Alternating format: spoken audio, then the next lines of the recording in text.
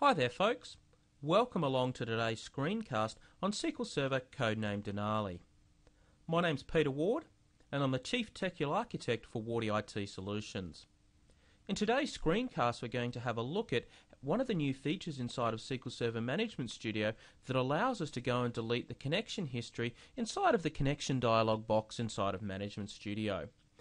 Now, one of the things about being a consultant is working with many different sites. The problem with that though is often that I have redundant server names inside of my Connection Dialog box. So for example, a server might be retired and is no longer there, and as a result it's still sitting in there in my history. Now look, there's a number of different hacks that we can use in order to do that, but none of them are typically supported at the moment.